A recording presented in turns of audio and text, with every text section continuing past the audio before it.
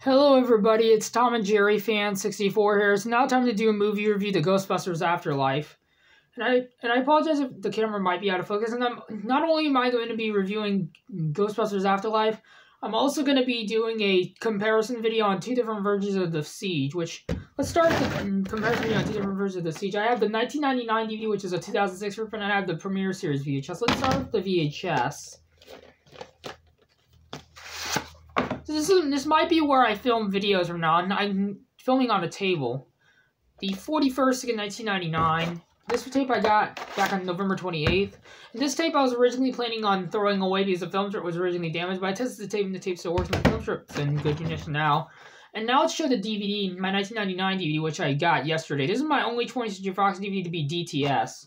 This is a 1999 DVD, but this is a reprint from 2006. This DVD I got yesterday. So yeah. Before I do the review of the Ghostbusters Afterlife, if you guys, I don't know if you saw my comment on my update yesterday. Unfortunately, my DVD of White Chicks would not work in my Xbox One S or my Blu-ray player. When I came to realize that the disc was rotted, I should have known that. So yeah, now that is it for my comparison video, and I do hope to get White Chicks back in the collection on VHS if I can come across it. So yeah. In my opinion, Ghostbusters Afterlife was definitely better than the 2016 reboot that was released. And I will do three more comparison videos today as well. There's a lot of movies I got yesterday. There's a couple that I need to do a comparison video on. Including Tommy Boy and Meet the Parents. I do have to do a comparison video of those today. This movie was really awesome. Ghostbusters Afterlife I've been wanting to see for a while. I missed it in theaters, unfortunately. This is definitely my favorite, the best Ghostbusters movie since the original 1984 movie. And I loved it. This movie was a great tribute to Harold Ramis. And rest in peace to Harold Ramis. I'm not going to spoil it, but this movie was a great tribute to Harold Ramis. I almost got emotional at the very end. I'm not going to spoil it, but if you guys want to see what I'm talking about, just watch the movie for yourself. I hope to get this movie on Blu-ray sometime, or DVD. Or perhaps 4K. This was a great movie. This movie I watched on the free apps Fetch Fruit, and this was a really great movie. I watched the beginning of it yesterday, but I decided to finish the rest of it today.